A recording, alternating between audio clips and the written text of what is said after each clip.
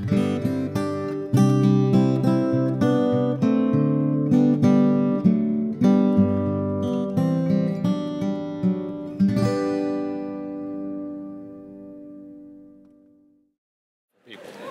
Headmaster.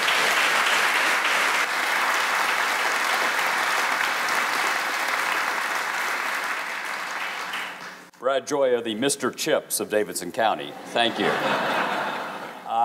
Delighted. This may be the most extraordinary gathering of talent in one place, with the possible exception of when Doris dines alone. So, welcome.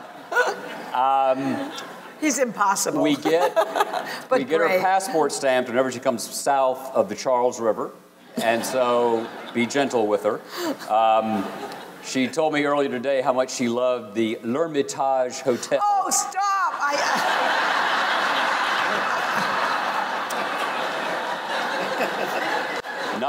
Not since John Kerry ordered Swiss on his Philly cheesesteak has there been a greater moment of a Massachusetts discovering America.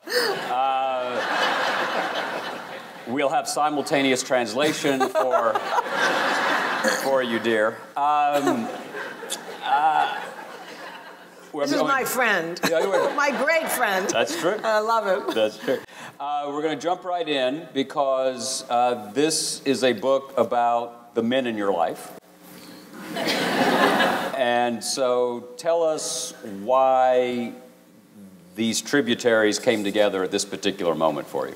Well, what happens is usually when I finish a book, say on Roosevelt and go to Lincoln, or on Lincoln and go to Teddy and Taft, I feel this great sense of guilt because I have to move all that president's books out of my study into another part of the house, like I'm leaving an old boyfriend behind. You do get connected to these people, as you know so well. In fact, I wake up with them in the morning. I think about them when I go to bed at night. My only fear is if, after having spent a lifetime looking into dead presidents' lives, that there'll be a panel after I die, and they'll all be there in the afterlife, and they'll tell me every single thing I got wrong about them. And the first person to scream out, of course, will be Lyndon Johnson. How come that damn book on the Roosevelts was twice as long as the book you wrote about me? So anyway, I have these guys, and I feel guilty. My old boyfriend's left behind. I thought, do I really want to write another 10-year book about Millard Fillmore or Franklin Pierce or whoever it might be, or James Buchanan? So I decided instead I'd take the four that I felt closest to, which would be Abraham Lincoln, the two Roosevelts, and LBJ, and look at them through the lens of leadership. Even though leadership was in these other books are these big, fat, sprawling biographies about their colleagues, their families, their friends, and leadership is a theme, but an undercurrent. And when I was in graduate school in government, we used to stay up at night, as nerdy as it sounds, asking these big questions. We'd be reading Plato and Aristotle. Where does ambition come from? What is a good government? Can the man make the times or the times make the man? Is leadership... Y'all were a lot of fun. They are. Well, we were having wine while we did it, I promise. Is leadership inborn? It really was. It was, you're a young person, and these are big questions. How do you get purpose in life? Can you be a leader if you're not ethical? All these huge questions that I decided would be fun to look at directly. So I thought it would take me only a couple years. Of course, it took 5 years because I hadn't really thought about these in direct detail. And it was a great adventure to look at my guys and figure out when was that moment when they first realized this was their vocation. I mean, something that I think we think about too. For each one of them, I started when they're young so that people could aspire to become one of them. I was at a college audience one time and a kid raised his hand when I was talking about the Roosevelts, and he said, I could never become one of them. They're in Mount Rushmore. They're on the currencies. They're in movies. It's too far removed. So I decided to start when they were 23, 24, 25, 26, when they run for office the first time. And then we'll see them struggle. We'll see them make mistakes. We'll see them have to learn from their cockiness. And maybe we can learn from their leadership. So just by beginning there, I had to go back and learn a lot more than I knew because I hadn't really studied that part of them. So it turned out the title was because each one of them lived in turbulent times. Obviously, Lincoln in the Civil War, Teddy at the turn of the 20th century when there was so much turmoil in the economy, FDR in the Depression, and Lyndon Johnson with the assassination of JFK, and then the civil rights movement heating up and not knowing where the racial tensions would come. I never knew when I chose that title so many years ago that it was going to be relevant today, even more so. But it's been a lot of fun to just be able to go back to my guys and live with them once more. I guess I just didn't want to let them go, to be honest. So what was the, just running through them quickly, what was the crucible in their 20s for Lincoln? What was Lincoln's? Well, I think just starting before the crucible, because that happens a little bit later for him. The interesting thing about Lincoln is he decides at the age of 23 that he's going to run for the state legislature in New Salem, this little community where he's just moved 6 months before. And in those days, you had to put out a handbill to tell people why you were running. And his is unbelievable. I mean, it just shows that he's otherworldly even then. He said, "Every man has his peculiar ambition," he began.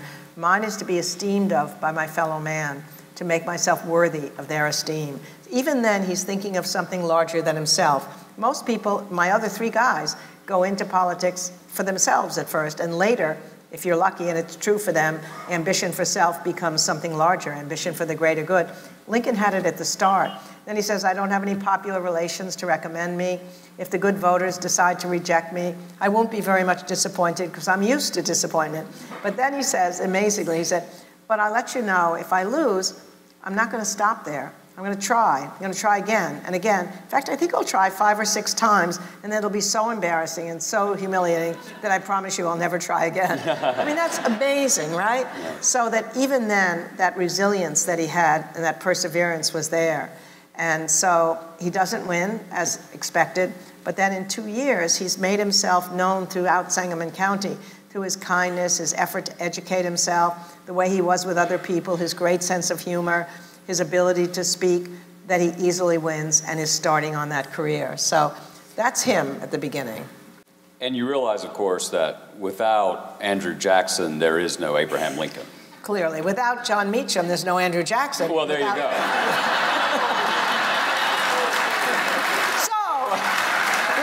Those trilogies, without Jon Meacham, there's no Abraham Lincoln. We appreciate you coming out. Thank you. Andrew Jackson gave him his first appointment, postmaster of Salem. Exactly so. No, you're absolutely right. No, and that was important to keep him going in between these elections. But I think what you're talking about, if we just stick with Lincoln and then maybe we can go to the other guys, is that so he's in the state legislature and he's doing pretty well.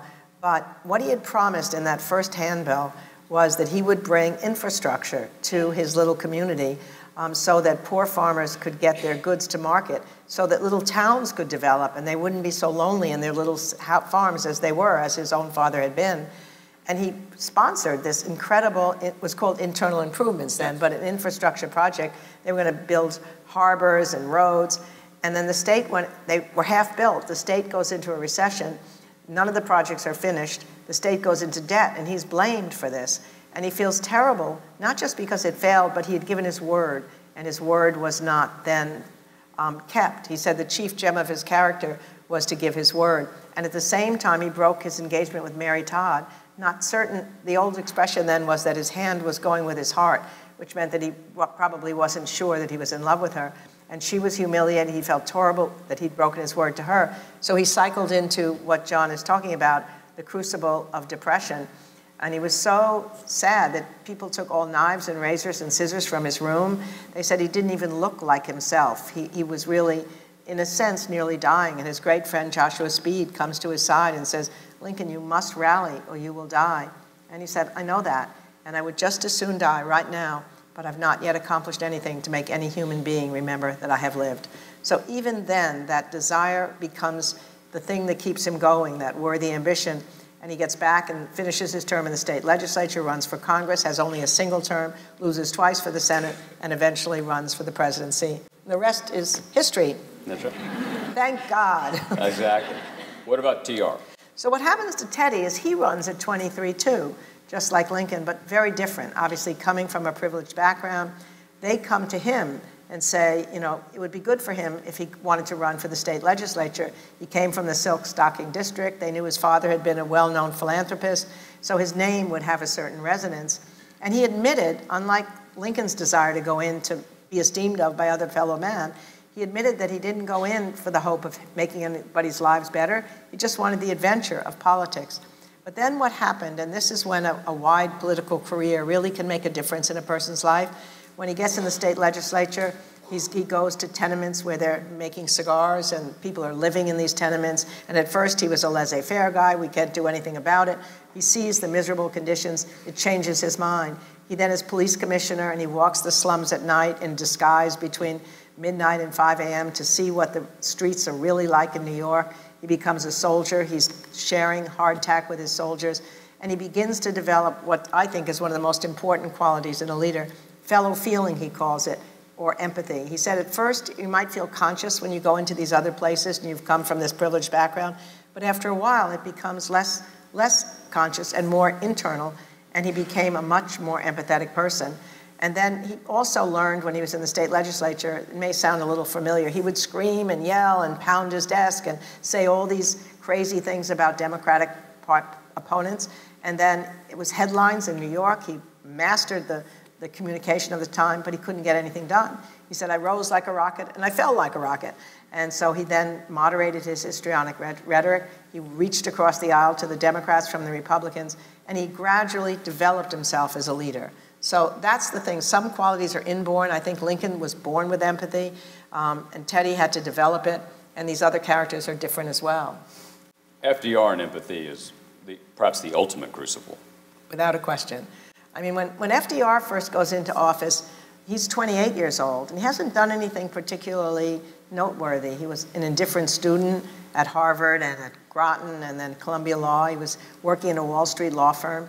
And they come to him, too. The Dutchess County Democrats say, we have a safe seat if you want to run for it. And he immediately says yes. Interestingly, they didn't choose him because he had the makings of a leader. They chose him because they thought maybe some old Republicans might think he's Teddy Roosevelt and they'd get him mixed up, and because his mother had money to do about it. But as soon as he got out on that campaign trail, he realized this is what he wanted to be. He was great at Barnstorm. He loved listening to people. He loved talking to them.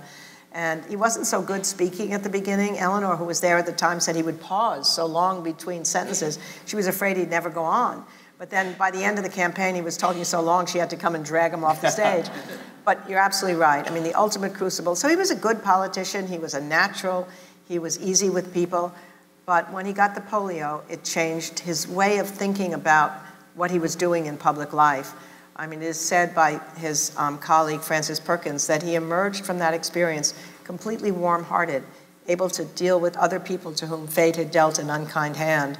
When he was down at Warm Springs, the rehab center that he set up to try and help his fellow polio patients, he said nothing mattered as much to him as being old Doc Roosevelt. He was the therapy counselor. He was the swimming counselor. He not only taught the fellow patients to try and exercise their limbs in this giant warm pool, he had done that for years, trying to strengthen his body. You know, it was said that for years he was really in a depression for a period of time. And then he finally decided, I'm just going to do whatever I have to do to try and see if I can walk again. So he would have them lift him from the wheelchair onto the carpet floor, and he for hours would crawl around the floor, just strengthening his back and his chest muscles. And each time he accomplished something, when he would get going up the stairs one at a time, hoisting himself on the banisters, he'd get to the top and they'd have a big champagne reception because I'd done something. So he said to somebody later, if you have pressures in the presidency, it's easy. If you spend 2 years trying to move your frozen big toe and you finally do it, you know what small triumphs are about. Anyway, so at Warm Springs, he has wheelchair dances, he has theatricals, they play water polo and tag, and he learns that sense of what it's like to make other people feel a sense of purpose again in their lives. And of course, when he gets to the depression and the paralysis of the country, who was better fit at that moment to give that contagious optimism and hope to the people than FDR? What about LBJ? He's always an outlier. I mean, I think he wanted to be president, or he wanted to be at least in politics from the time he's 2. His father is in the state legislature. He follows his father around on the campaign trail. He loves nothing more than going with him places. And he loves listening to the father talk to the cronies. So he decides, power, that's what I want, power, even early on. So when he gets to the college where he's going, he decides, how do you get power? You get close to the people who have power. Well, that's the president of the college. So he takes a job mopping floors outside the president's office so he can talk to the president. And he begins to talk to him. Before you know it, he's so interesting. The president invites him inside to be his messenger. Before you know it, he's a clerk. Before you know it, he's running the president's office. But then the interesting thing that happens to him is that, and he runs the school, he puts up his friend for the best person there, and all his life he becomes a person who looks for mentors. So eventually it's Sam Rayburn and Richard Russell. But before that, he goes as chief of staff to a congressman who's just been elected. He's now 25. And he gets to Washington, and he figures, I've got to find out who the congressional secretaries are who know the most so I can learn from them. So they're all living together in this hotel. So he goes into the bathroom every morning 4 different times at 10-minute intervals to brush his teeth so he could talk to more of the congressional secretaries as possible. At night, he takes 4 different showers at 10-minute intervals so he can figure out who are my mentors. And they said in 6 months, he had learned more than people who'd been there for 25 years. But the interesting thing is that even though he was gathering power, there was an experience, an ultimate experience when he was young. He took a year off from college so that he could work in a school in Cotulla, in a poor Mexican-American area. And he saw the pain of prejudice on these kids' faces. And he said it really did something to him. There was a sense, even then, of purpose coming to power. And he was everything. He was the singing coach, the debate coach. He got them equipment so that they could be athletic. And he did everything for them, and he changed these kids' lives. They wrote about it. I found these oral histories I hadn't read before. So that part of him stayed alive, even as he became a New Dealer, and then as he lost the first Senate race in 41, he turned away from that. Sometimes a crucible can make you go in a different direction, not necessarily through the wisdom and the perspective that these other people had. And so once he finally decided I have to be conservative to win in Texas, he turned his back on FDR and the New Deal, and he then makes his way up to power. And he becomes the youngest majority leader in the history of the country with lots of power, but with not a sense of purpose toward which the power was being put until he has a massive heart attack 6 months after he's made majority leader.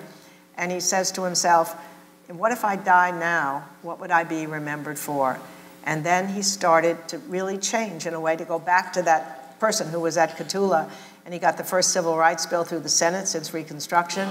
And then eventually, of course, civil rights becomes the legacy that he hopes will at least be there, even as the war has torn his legacy in two. So for each of them, there was that experience that I think made them transfer from ambition for self to ambition for something larger. And we'll get to how relevant that is in a second. So empathy, what are the other characteristics that are the common denominators? Well, I think humility is the ability to acknowledge errors and learn from your mistakes. Lincoln said that, each time something happened, like when the Battle of Bull Run took place and the Union soldiers ran away, he couldn't sleep. So he stayed up all night figuring out what had gone wrong in a memo, and he figured out the term of service was too short, the general was wrong, they weren't disciplined enough. As long as he could learn from it, and that's where humility comes in, then he could be smarter today than he was yesterday. Resilience, we've already talked about. One of my favorite qualities that they shared, again, LBJ is somewhat of an outlier, and it's an unheralded quality in leadership that I think is so important for all of us today, is the ability to find time to think, to relax and replenish your energies. In our 24/7 world, we just think we have no time. We're bringing our iPhones with us, bringing our email with us. These guys were pretty busy, right? I mean, they had a Civil War, they had a Depression, they had World War II, and they all found time. I mean, Lincoln actually went to the theater more than 100 times during the Civil War. He said when the lights went down and a Shakespeare play came on, for a few precious hours, he could imagine himself back at the War of the Roses and forget the war that was raging. And he said, people think my theater going a little bit strange, but I'm telling you, I would die if I couldn't take that moment to get rid of this terrible anxiety and channel my thoughts in another direction. And he also, of course, it was his great sense of humor that really gave him the solace that he needed for the sadness during the war.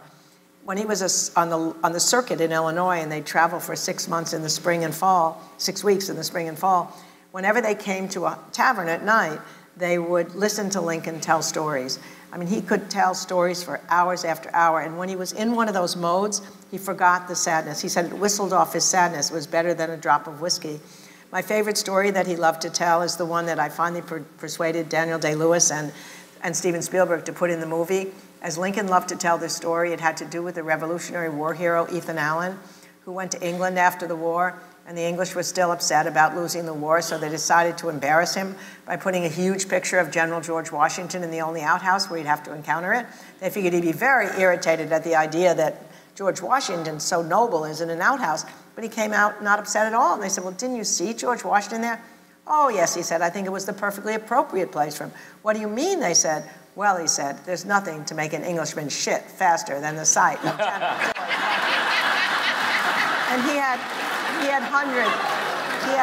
had hundreds of these stories. So you can imagine if you're in the middle of a tough cabinet meeting that you will have to relax. Well, Teddy Roosevelt, not surprisingly, given, which we probably talked about last time I was here, given his asthma as a child, needed to exercise.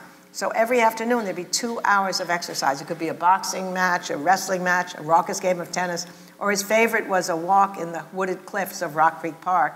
And he made a simple rule. You couldn't go around any obstacle. You had to go through it. So if you came to a rock, you had to climb it. If you came to a precipice, you had to go down it. So there are these stories of everybody falling by the wayside as they're trying to follow him in this stupid walk.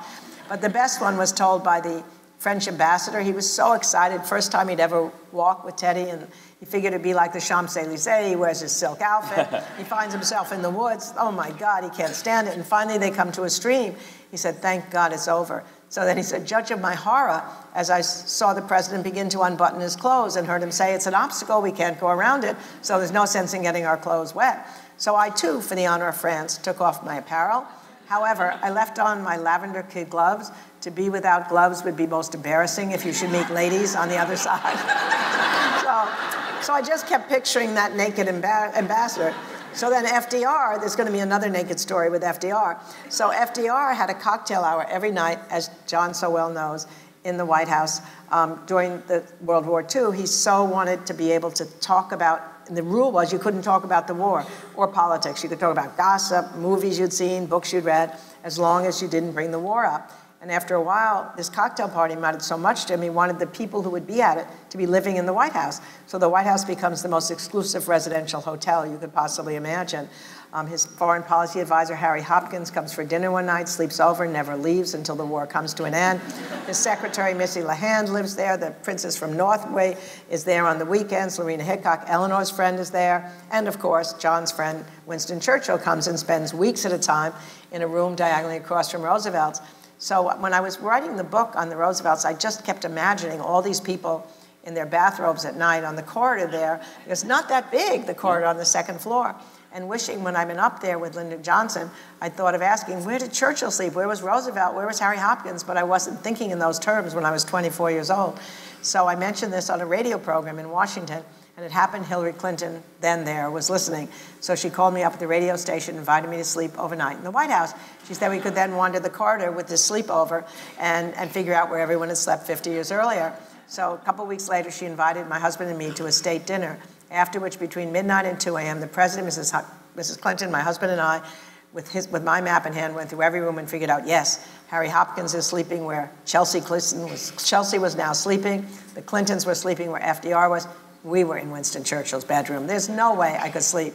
He was sitting in that bedroom without a question, drinking his brandy and smoking his ever-present cigar. Absolutely. So anyway, the story of that, which is one of these wonderful apocryphal stories, it has to be true because it's so wonderful. When Churchill was there, he and Roosevelt were set to sign a document that put the Allied nations against the Axis powers, but no one liked the word Associated Nations that they were calling themselves. So Roosevelt awakens, let's call them the United Nations. He's so excited, wheeled into Churchill's bedroom, our bedroom, to tell him the news, but Churchill's just coming out of the tub and has nothing on. So Roosevelt says, I'm so sorry, I'll come back in a few moments. Churchill, ever able to speak in a very formal voice, said, oh no, please stay. The Prime Minister of Great Britain has nothing to hide from the President of the United States. So anyway, the only person who's an outlier, again, is Lyndon Johnson. He hated to go to movies because it was dark and you couldn't talk. He had a swimming pool at his ranch, which I would swim in with him, if you would call it swimming, because it was so filled with rafts, with floating notepads and floating telephones on it, you couldn't move in the swimming pool. And that was sad, because he had enormous energy to start, but he could never release that energy, because he would go to the Situation Room at night and see whether the bombs had gone in the wrong direction, and couldn't sleep during those. They all otherwise figured out ways to sleep, but not him. My favorite small detail about the Churchill-Roosevelt story is afterward, FDR said to his secretary, Grace Tully, "You know, Grace, he's pink and white all over."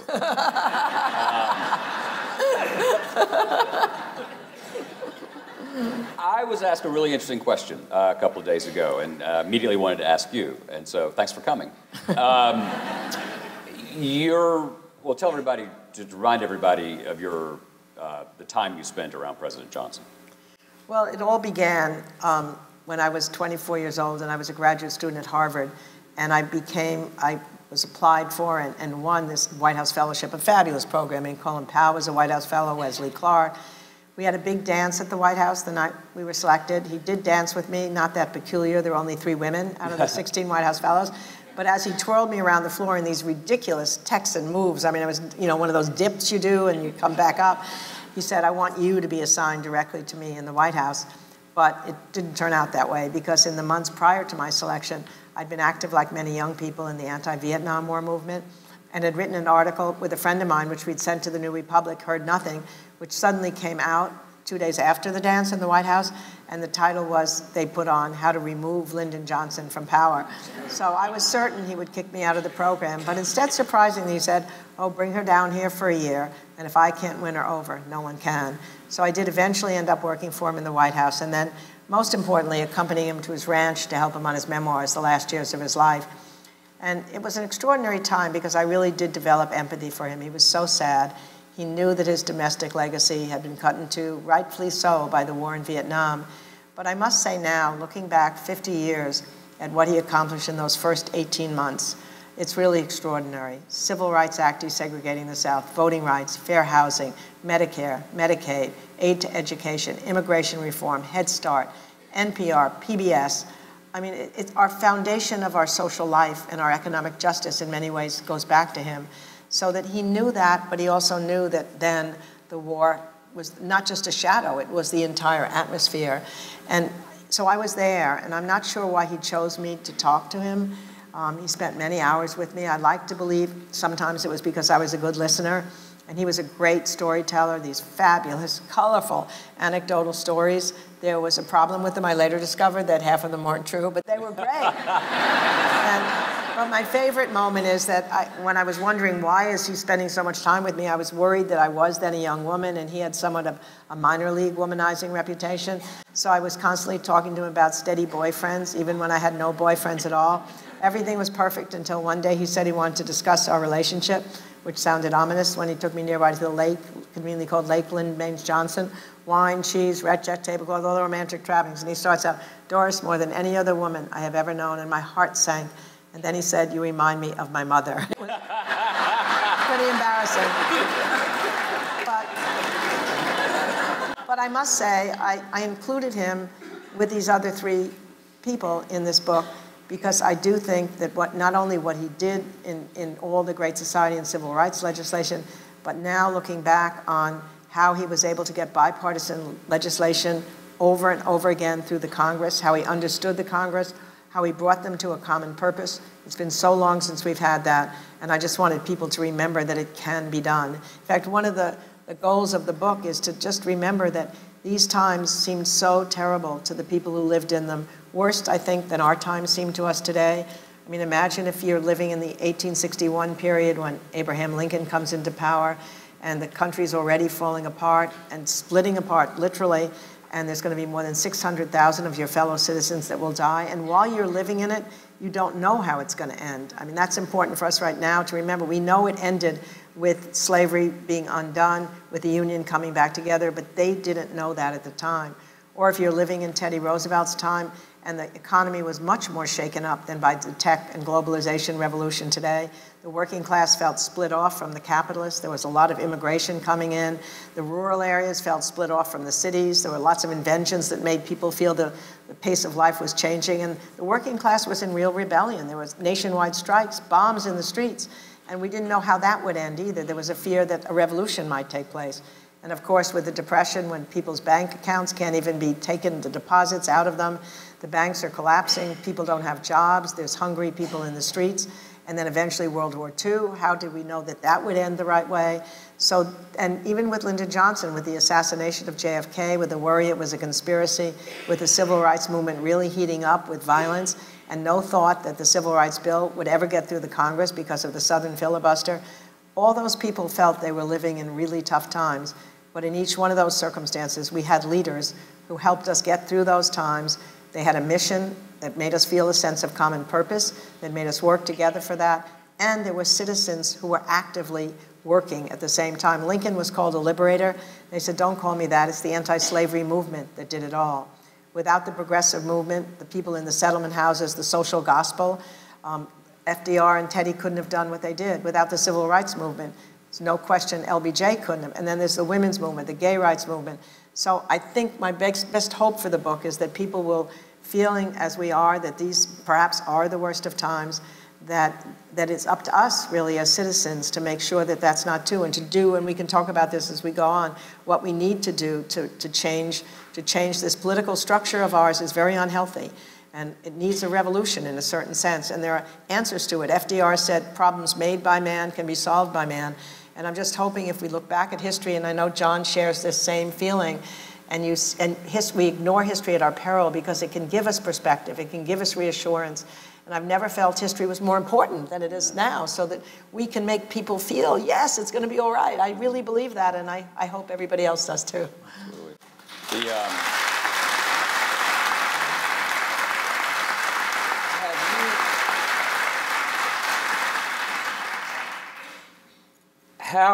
How did your relationship with the Johnsons and being in that ambient atmosphere, how do you think that affected not the book on Johnson, but your other books?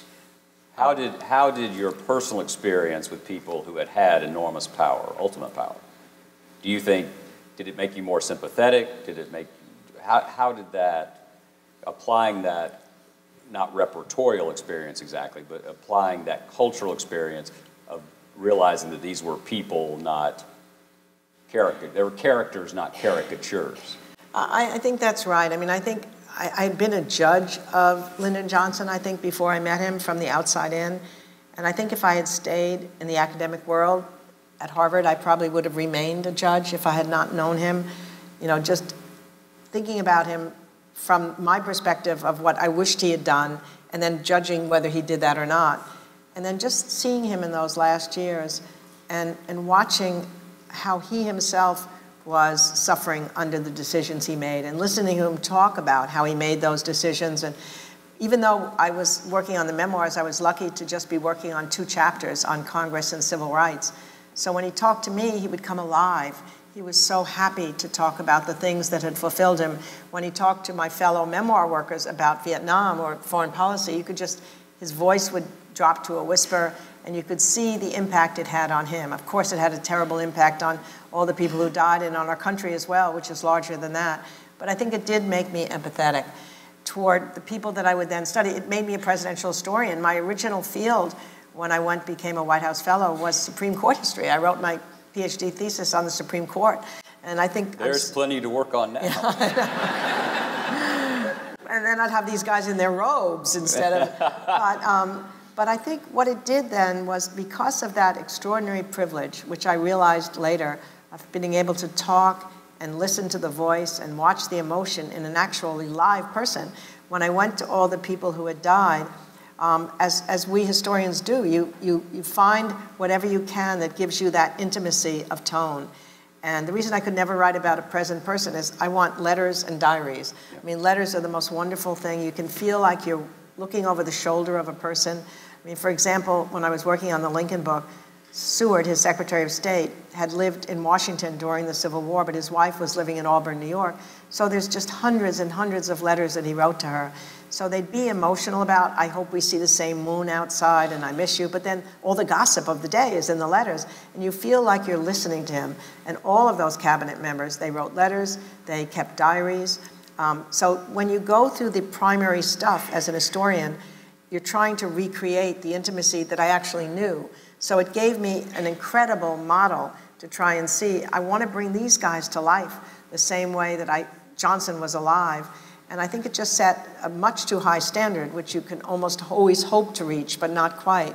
So that your main goal is that you'll feel sad when they die, and you hope the reader will feel the same thing, whatever they felt about them, because they'd lived with them for a period of time. And because my books take so long, I mean, it took me longer than it took the Civil War to be fought to write the Lincoln book, twice as long as the World War II to write the FDR book. So I really am, and Eleanor, of course, I really am living with these people and feel like they're part of my life. Somebody was teasing me that they were the other man in my life beside my husband during this period of time.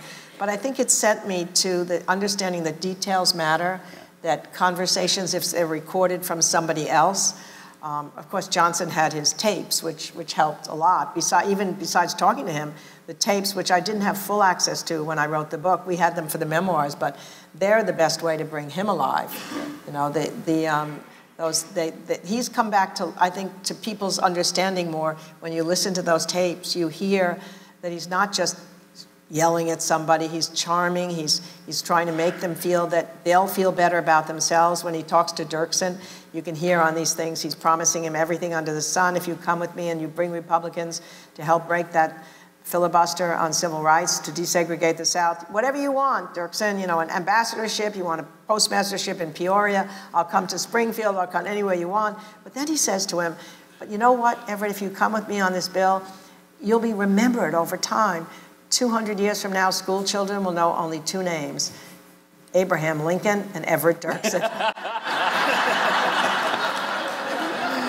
So he's great. He's a great man.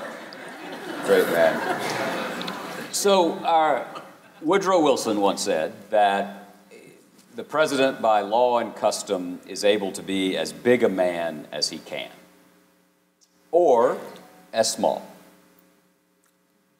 What do you say to people today who say, you have spent decades writing about recapturing the lives and legacies of people at the top who, for all their faults, by common agreement, I think, did in fact try to follow our better angels more often than our worst instincts. They didn't always get it right, but at least there was a North Star there.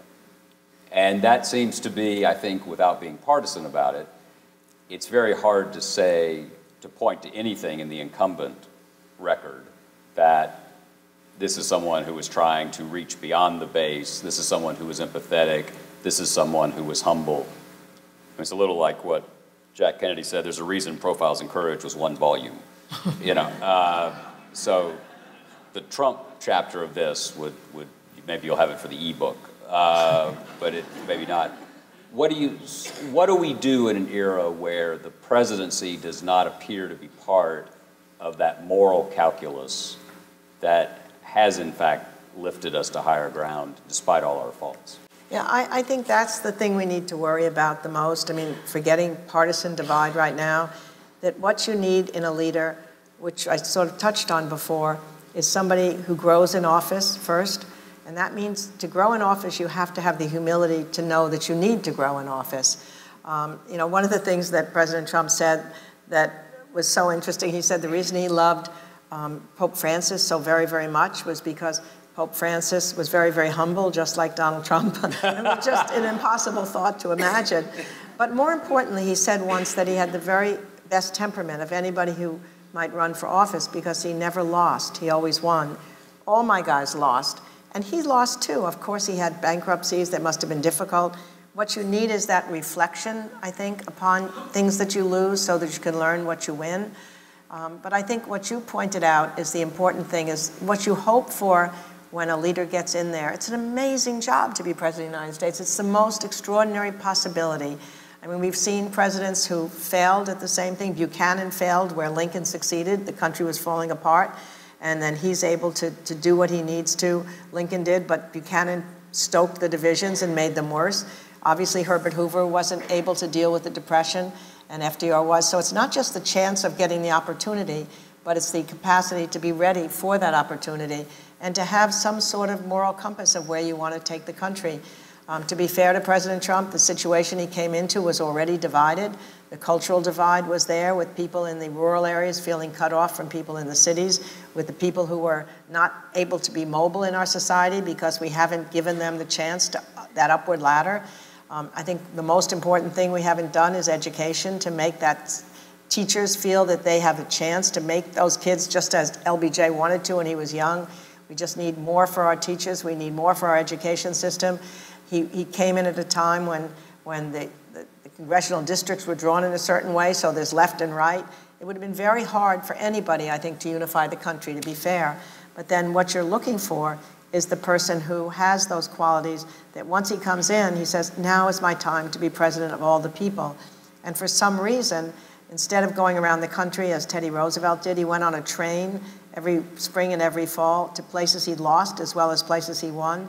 And he was talking about the fact that the rock of democracy would founder unless people who lived in other sections and other parties and other religions saw each other as common American citizens rather than the other. So we went around the country preaching common duties.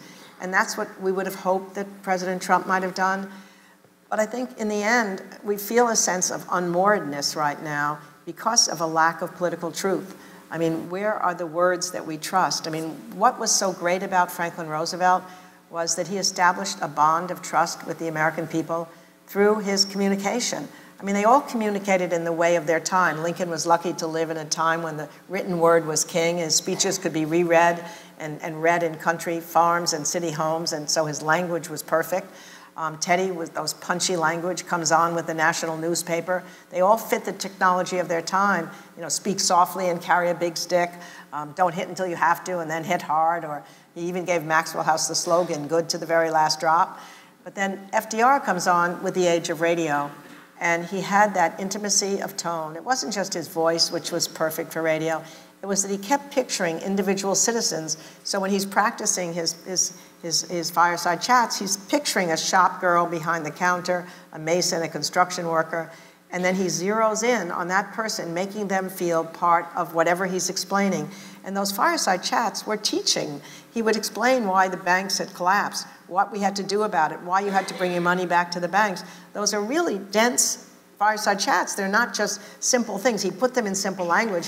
He liked to only speak in one syllables if you could, but they connected him. There's a story of a construction worker coming home one night, and his partner said, "Where are you going?" He said, "Well, my president, he's coming to speak to me in my living room. It's only right I be there to greet him when he comes." And then when he died, people said they felt lonely somehow, that after he had died, he was their friend. And that's because he established trust in his word. That very first inaugural, people felt, we can get through this. The confidence was built. And that's the sense, I think, when we're in a time where there's no political truth, when there's alternative facts, when there's actual fabrications going on, when there's divided networks in the cable, there's social media that's dividing us. Without that sense of trusting in the word, and when a president is fighting with the press and calling them the enemies of the people, then truth gets dissipated, and we don't have a sense of direction of where we're going. But I guess I would argue that in the end, what we really need from our president, and what I'm not sure we're seeing so far, and I keep hoping that something will change at that moment when he says, "I'm president, this is the time to unify the country," but it's all a matter of character. I mean, the thing that struck me the most about Abraham Lincoln is when he was believing, as I said, all his life that he wanted to be remembered after he died. And I couldn't bear to finish the Team of Rivals book with Lincoln's death. I get so sad when they're dying, so I wanted to find something else that could end the book. And I found this wonderful interview with Leo Tolstoy, the great Russian writer, to a New York newspaperman at the turn of the 20th century. And Tolstoy said he'd just come back from a remote area of the Caucasus where there are a group of wild barbarians, and they never left this part of Russia. So they were so excited to have Tolstoy in their midst, they asked him to tell stories of the great men of history. So I told them about Napoleon and Alexander the Great and Frederick the Great and Julius Caesar, and they seemed to love it. But before I finished, the chief of the barbarians stood up and said, "But wait, you haven't told us about the greatest ruler of them all. We want to hear about that man who spoke with the voice of thunder, who laughed like the sunrise, who came from that place called America that is so far from here that if a young man should travel there, he'd be an old man when he arrived. Tell us of that man. Tell us of Abraham Lincoln." Tolstoy said he was stunned to know that Lincoln's name had reached this corner, but then the newspaper reporter said, so what made Lincoln so great after all? After he said he had told the barbarians everything he could about Lincoln, he said, well, he wasn't as great a general as Napoleon, perhaps not as great a statesman as Frederick the Great, but his greatness consisted in the integrity of his character. And that, in the end, is how we should judge our leaders. And that is what I fear is something that is missing in Washington today. I mean, it seems like something's happened to these parties where the party identification has become more important than their identification with the country. And I don't even fully understand it. I mean, there was some statistic I saw the other day that people would be more worried if their child married outside the party, even than religion now. And that's crazy. I mean, it's just, it's the hyper-partisanship and putting your party before your country, before the Senate, before the institution that you're part of. It's that ambition for self. I'd rather, if I were elected to Congress right now and I had to vote against, you would hope that if it was your friend elected to Congress, they'd vote against whatever, they'd vote for what they believed in rather than what that would keep them in power. Go out in glory rather than stay there and have to hide your convictions in order to win again. But again, just to go back to it, it has to do with things we can change. There are things going through the states now for nonpartisan commissions in 4 different states instead of the gerrymandering. There are constitutional amendments starting in the states to end Citizens United and overturn it. We can do that. My own thing that we were talking about at lunch that I care so much about is I wish if we need to feel a sense of people in other parts of the country feeling similar to the people in the cities if they're living in the rural areas, we know that military service creates that sense of a common mission and a common destiny. My own son joined the military right after 9/11, and he said he will never, ever forget what it was like to be in Iraq and Afghanistan in those years when he was the platoon leader, earned a Bronze Star, and he had a common mission with kids from all over the country. And he's very much in favor now of a national service program at home, that if we had kids from,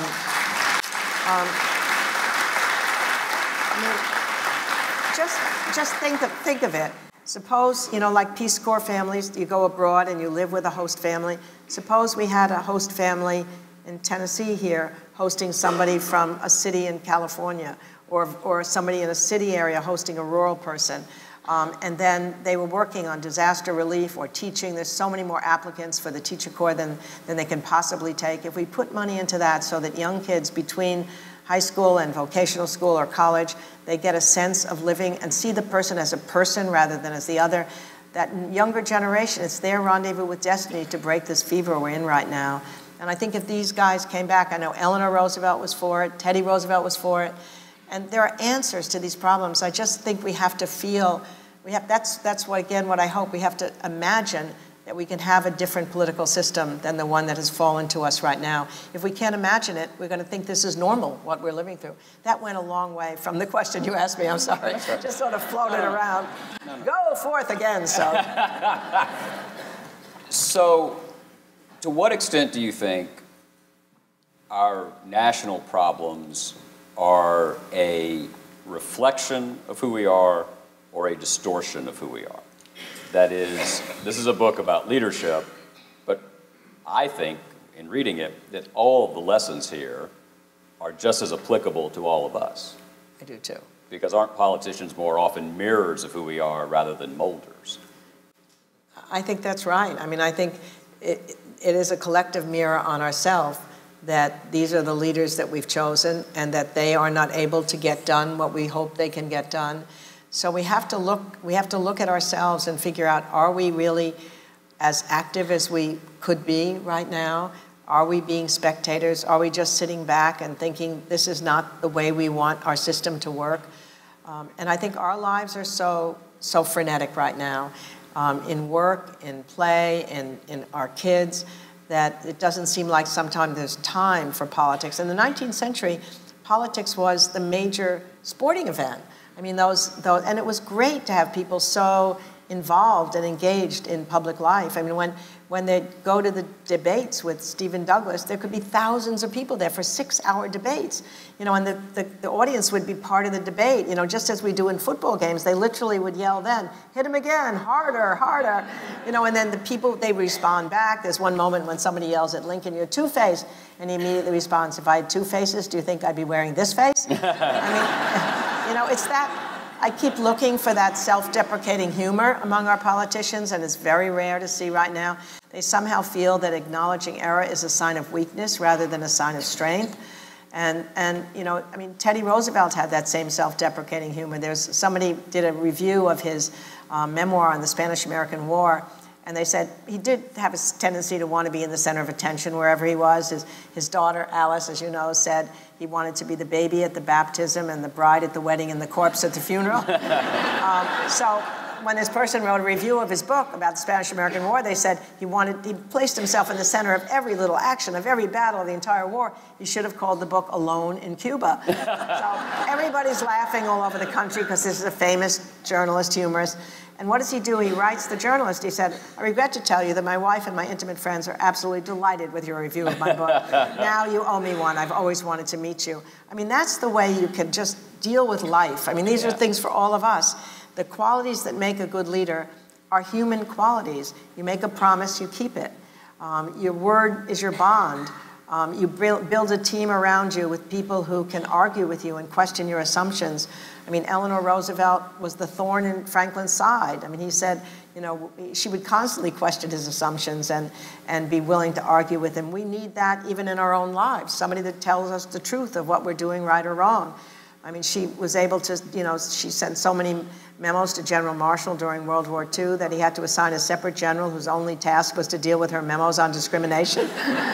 She has a weekly press conference where she only invites female reporters, so all over the country, stuffy publishers have to hire their first female reporter. The entire generation gets their start because of her. But more importantly, she was able to be there with him and tell him when things weren't right, to be his moral compass in many ways when he was being a politician. All of these things are things we as human beings need. So I think leadership is not some subject out there. It's really, what is leadership about? It's human nature. I mean, Teddy Roosevelt said the best way to learn about leaders is to read books, because you read about the way people treat each other. You read through the novels and the great plays. You're going to read about human nature, and that's what we need to do. So I think we just have to. We are feeling very nervous at this period of time. We're just stunned at looking at our televisions day after day.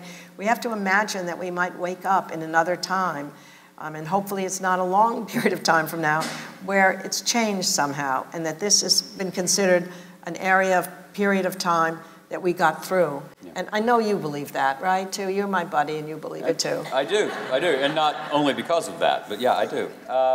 Yeah, if we'd been sitting here 50 years ago today, 46 Americans would have died in Vietnam, not wounded, not captured, killed. Right. Just buried Senator Kennedy, just buried Dr. King, just come out of Chicago, and we'd be 9 days away from George Wallace winning 13.5% of the popular vote and carrying 5 states. Right. 5. On an explicitly segregationist platform 50 years ago today. So, yeah. But we're getting old. We don't want to wait for 50 years. 50 used to seem like a lot, I must say. That's changed. I'm a big believer, too, in that we're far more responsible, complicit in this than we like to think sometimes, partly because of the Will Rogers story about he's at a congressional debate in Oklahoma in a district, and a candidate gets up and says, you know what, I just think my opponent is a lying, thieving, adulterating son of a bitch.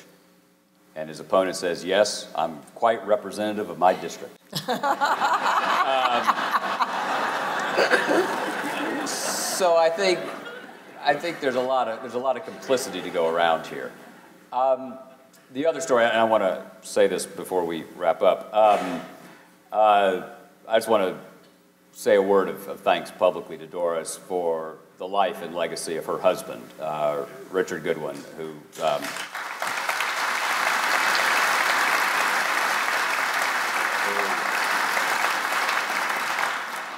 who told me once that he was an American poet. He really was. He wrote some of the most important oratory since the Second World War. The We Shall Overcome speech after Selma, the Ripples of Hope speech for Senator Kennedy. Although the Selma speech, is important to note, is the finest piece of prose ever written on a hangover.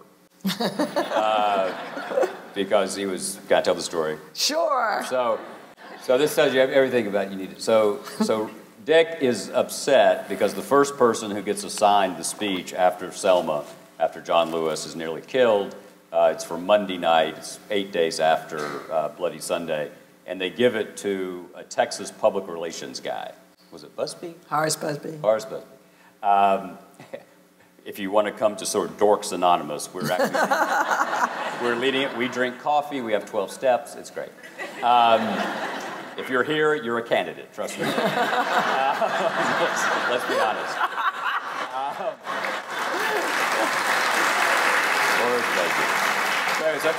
So this guy writes a terrible speech.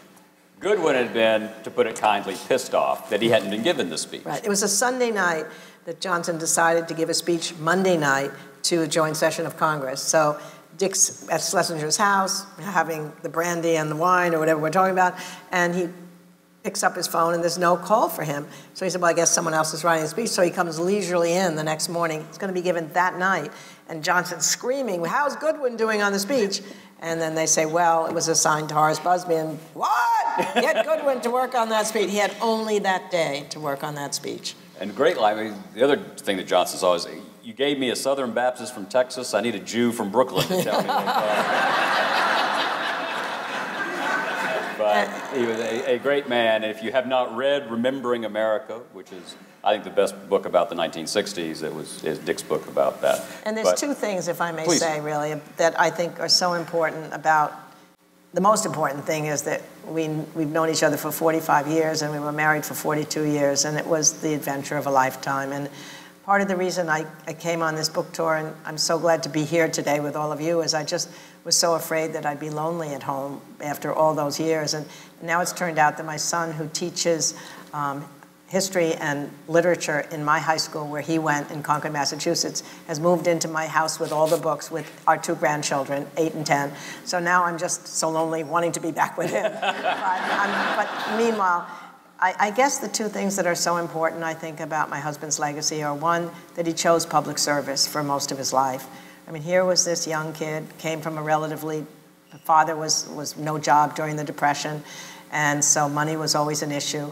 And he graduates first in his class at Harvard Law School, editor of the Law Review, clerks for Justice Frankfurter. All these law firms are after him. And he decides, I just don't want to transfer money from one place to another. So he later told the Harvard Law Review banquet his entire life was an attempt to escape the practice of law. And so he first goes and does the investigation of the rigged television quiz shows, which becomes that movie quiz show. But more importantly then, is a young speechwriter, the second speechwriter with Sorensen on the plane with John F. Kennedy. And then when John F. Kennedy dies, he stays with LBJ. And as John said, I mean, the Great Society speech, the Howard University speech on affirmative action, the We Shall Overcome speech was still the most extraordinary speech. You know, every now and then history and fate meet at a certain point at a certain time. So it was at Lexington and Concord, so it was at Appomattox, so it was in Selma, Alabama. But then there's something so relevant for today. He said there's no Southern problem, there's no Northern problem, there's no white problem, there's no Negro problem, there is only an American problem. There's no constitutional issue here. There's really no moral issue here because there's only right and wrong, and it is wrong to deny Negro Americans the right to vote. And then he goes back to Catulla. The only time he bothered my husband that day, because he knew he had to write the speech in that 6 or 8 hour time frame, was to call him up and said, I'd like to talk about my experience at Catulla, which he had told Dick about. So Dick wrote in, and then Johnson delivered it. He said, he talked about his experience of seeing these Mexican-American kids and the pain of prejudice on their faces. And then he said, I never thought then in 1928 that I'd be standing here in 1965 and able to do something possibly to help the sons and daughters of those kids. But let you in on a secret. I have that power now, and I mean to use it. It was so powerful. And then 8 weeks later, the Voting Rights Act passes. But I think the most thing I'm so proud of my husband, and I think it's something that if only more people today would be able to do, nothing will ever equal for him what that first 18 months was like with all that legislation coming through. And he was so much a part, not just of the speeches, but of all the policy making on civil rights and social justice and Medicare. And yet, as the war started heating up, he decided that he saw that the war was eating up the energy of the Great Society, and he left. And so he left, and even then there were times when people thought, you can't do this, you can't leave. Now Johnson said he would draft him. He was going to, if he left. And he said, I don't think you have that power. He said, I have that power. So anyway, he finally left, and then as he got outside, he became more and more concerned about the war, and he began to write and talk about the war. And one of the Johnson higher-ups came up to him and said, you know, Dick, you have a really good future in public life, but you're burning your bridges now. You're biting the hand that fed you. And so my husband said, they didn't feed me, I fed myself. But much more importantly, he felt it was his duty as a citizen to have loyalty to the country over loyalty to his own career at that point in time. And that's what we need on our people right now.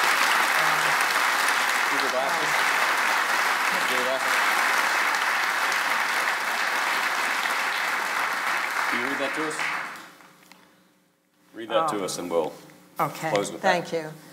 I'm glad I could talk about him because I miss him, and when I can talk about him with you, he comes back.